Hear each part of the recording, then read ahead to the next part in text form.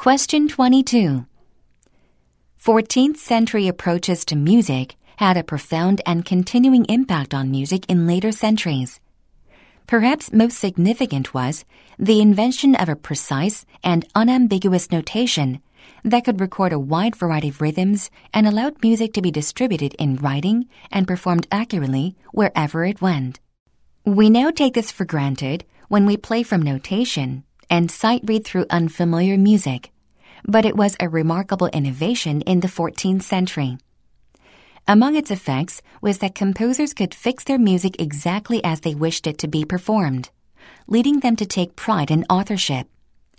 The increased interest in the individual and in satisfying the human senses that was characteristic of the age grew stronger in the 15th and 16th centuries, and has remained important ever since.